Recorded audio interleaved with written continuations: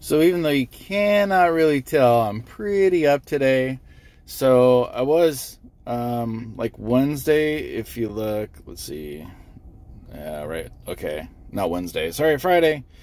So you can see like this 11 a.m., 12 a.m. They kind of get all grouped into one. But it did one of those things where I think I was at like 176 or 174.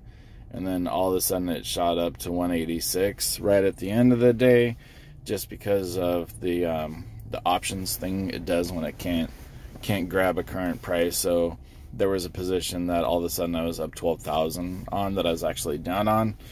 So with that in mind, we are kind of up. We're kind of actually up about 10 today. But more importantly, I think it's just that Tesla settled out a little bit. It's not dropping $60 a day during the day plus after hours. I mean, I guess that would have been kind of good at that point. I think it was like 660 bucks, or no, whatever, somewhere around there. And if it had dropped 10 more days, we would have all got Tesla shares for like 20 bucks a pop. That would have been pretty awesome. So other than just crushing my account along the way, but hey, I can take one for the team every once in a while. So looks pretty good, looks pretty stable. We'll take a look at what we have here. So, not there. How about here? So we have quite a few calls that we sold as part of a poor man's covered call strategy, or diagonals. I keep calling them verticals. They are not calendar spreads. They are in fact verticals. Or no, they are in fact diagonals. Which just really, if you think about where one option is in relation to the other time-wise and strike price, it makes sense. Like a vertical is just going to be ones on top of each other. Calendar, they're just going to be separated by dates, not strike prices, and a diagonal would be something else, this is the case.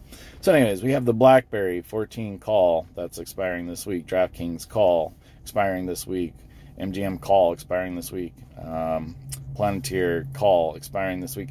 So these are all ones that we had sold.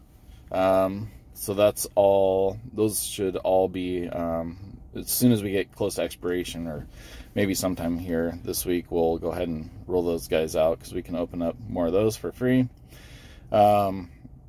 It's crazy. I don't know when I opened up the 645. I think I did actually roll that up a little bit, but still down a hair on that. So as long as nothing crazy this happens, it seems like we got some of the craziness out of our system. The only thing I'm worried about is what happens in the Senate with the stimulus bill. If there's some negative news about that, I don't really expect it to pass its first go around, but I guess we'll see. So we have some 630s, some 600s, some 450s, one 450. I think we have another 400 and some, and Tesla calls. So everything coming up, super awesome. BNGO, I did sell $2 puts on those a while ago, and what did we get for those? We got, we went past split. So we got $89 credit worth of those. So even if it goes down to $9, it's about break even for those. I think once all these are up, I'll probably just retire out of BNGO. This is actually an example of something that I should not have done. When I'm looking in hindsight, I 100% bought that off of hype. I bought it because other people were buying it, and I bought it because it was going up. Not one of those reasons is a good reason to be in that or buy it or anything else. I really should know everything that I own, and I don't really have a good excuse for that. But having to talk through this, that'll help keep me honest, not only with you guys but with myself. GDRX, another call that sold, Gap call that we sold. So a lot of these are all just covered calls. Wow, actually. Snap, poor man's covered call. AT&T, that is an iron condor. So over the course of the next few weeks, we have quite a bit of quite a bit of theta that we're looking for some decay on, and we should be collecting that.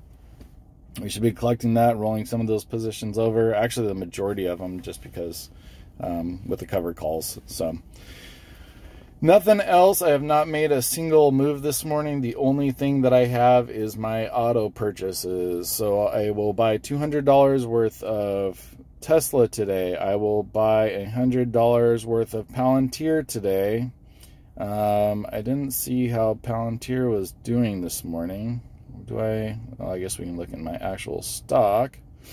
So 25, and I don't think, and I sold $140 call on it. So we're buying $100 of that today. And then, of course, thank you for sticking around. Thank you for the early thumbs up. But I know this is what you guys all waited for.